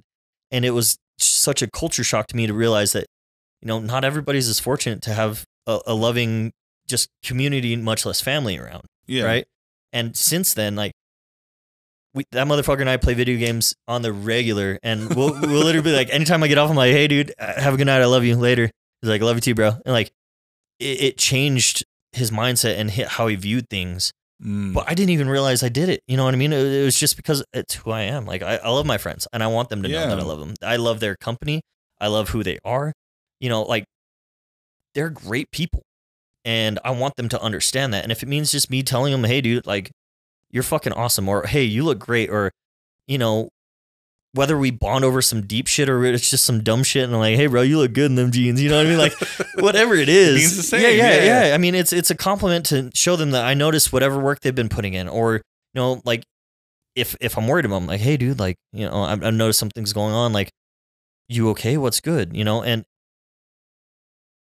I just never understood and realized that people didn't do that with their close friends. Like some people. I mean, I know it's as we've progressed in the last few, like 10 years or so that I remember, a lot of social issues, especially mental health and everything, has started coming to the forefront. So people are starting to address it more. Mm-hmm. But I just didn't ever realize that was weird. Well, also, you probably didn't even realize you were doing something helpful. Yeah. Like to you, it was just like a basic, welcome to my house. Hey, yeah, man. Like, you're my friend. I fucking love you, dude. Like, what's good? Like, I try not to surround myself with people that I don't enjoy being around. Like, I don't enjoy their company, who they are, and all that kind of shit. You know what I mean? So, like, it never crossed my mind. What a great story, man. And I'm glad that person told you that. Yeah. Because sometimes you're like, I didn't even realize, like, thanks, man. Because I bet that made you feel good too. You're like, oh my God, like I impacted you. Like, bro, I thought I was just like being some guy. Dude, I straight up cried. Like, I was like, holy shit. Like, really? He's like, yeah, dude, like you were one of my favorite people, and like, I love you, dude. And I was like, fuck, like, I love you too, man. Like, shit. Like, I don't know how to respond to that. You other than go play Xbox. Oh, dude, I don't even know. Dude, that's a great story because it's like, it's like people do need that, man. And it's like sometimes a small thing like that makes someone's day. Yeah. And I bet you did it a million times before he ever told you it meant something. Yeah. Oh, dude. I mean, this was like 3 or 4 years down the road in our friendship. Yeah. And I bet from his perspective, you can kind of almost never tell someone that, because then you don't know if they're doing it because you brought it up or if it's genuine. Clearly with you, it's genuine. Yeah, for sure. I'm assuming he told you years later. Yeah. But that's wild, man. I mean, yeah. I think that inspires people to do the small things. I would hope so. I like to remind people. First of all, I like to do what I say I'm going to do. Oh, sure, absolutely. And so, you got to be a man of your word, man. Yeah, I have a buddy recently that was moving, and I remember thinking it had nothing to do with me. Sure. I mean, maybe a little bit, if I'm being honest. Sure. But I moved my whole life in foster care, and it sucked, but I got really good at it. Yeah. And so when he said he was moving, like, ding. Yeah. I was like, bro, I'll help you. Yeah, and he was like, nah, we'll get it. I'm like, dude, I want to help you. Like, like you're a good friend of mine. Yeah. I'm always looking for ways to like help you out. And like, if I can, let me. Yes. Yeah. Like, let me do it. And I did it and I had fun. And same thing. He wrote me like, dude, I appreciate you. Like no one else showed up. Like, I appreciate you helping me. Sure. And to me, it was just like, it was kind of for me because it made me feel good to do something that I'm good at. But it also was for him because I think he needed help. And he was like, wow, this guy like, and I made it fun. Like, I'm like the Joker guy. Oh, dude, that's like, I feel that. And one of the guys, my friend's wife's dad, only speaks Spanish. Oh, sure. He speaks a little English, like he gets it. Yeah. He thinks I'm hilarious. And I don't know this. This isn't a fact. Yeah. But based off his like body movement, because I speak English, every time I say something wild, like he laughs and I'm like, oh, he gets me. Like we don't even speak the same language. You're all shit, he understands. It's so like it's like stressful moving. And I show up and I'm like, all right, bitches. You make fun of it, bro. You make it a good time. Don't smash my wiener in one of these boxes. Like yo, watch out now. Yeah. And then by the end of it, they're like, God, like this is kind of fun. Like we did this chore. Oh, and so I would assume it's kind of like that. I'm glad that you share that story, man. Because I think it's important for people to hear that like those things matter. I don't think you would mind, but Taylor, if you see it, I hope you don't mind. I love you, brother. Oh, we're putting his face on the thumbnail. Nah. Oh, yes. We won't even tell him. Well, shit, son. I honestly, I don't think he would give two shits. Oh, what a great story. Yeah. He will. He'll like it in a good way. Oh, yeah, I would hope so. I mean, all right, we're getting close to the end here. Are you ready to wrap this up? How long do you think we've been recording for? We're pretty close to 2 hours now, I would imagine. Close. An hour, 1:42. Oh, shit. Well, I had a lot of fun, man. Did you have fun? Absolutely. Would you come back on and do it again? Please. Oh. You let me know. And for everybody at home, apparently had a few bullet points in case we got a little weird, but we did not touch a single one of them. No, I get to save it all. Oh, beautiful. And then some new shit will happen. Like, damn it. Okay, I can never in the last like 5 minutes, we got to bring up at least one. Now I'm curious. Yeah, we had a few things on deck just in case the conversation got boring, and it never did. You know what's funny? The one thing I brought up was tuna Subway. We didn't even fucking talk about it. We literally like touched on it for like 2 seconds. Like, you're all, by the way, lobster is the cockroach of the sea. And then we got lost. Yep, absolutely. All right, let's wrap this up. Yep. Ladies and gentlemen, Wes Bannister, Wessie B. Nah, what was the other one? Wesley B, baby. Wesley Come B. on now. Get the fuck out of here. Wesley B. Oh, Cardi shit. Get the fuck out of here. Wesley B and Willie P. Nah, I'm just kidding. No, please don't. All right, we are out. Later. Thank you.